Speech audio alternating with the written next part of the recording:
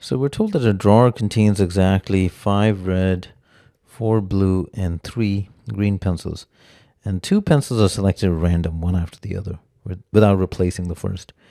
Question is, what is the probability that the first one is red and the second one is green? So the probability that the first one is red, we have 5 out of a total of 12. So that's 5/12.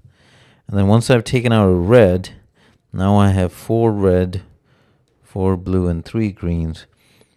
Question is, what's the probability for if the second one is green? So that would be 3 out of 11. Now these are independent events, and the probability that the first one is red and the second one is green is just the product of those two.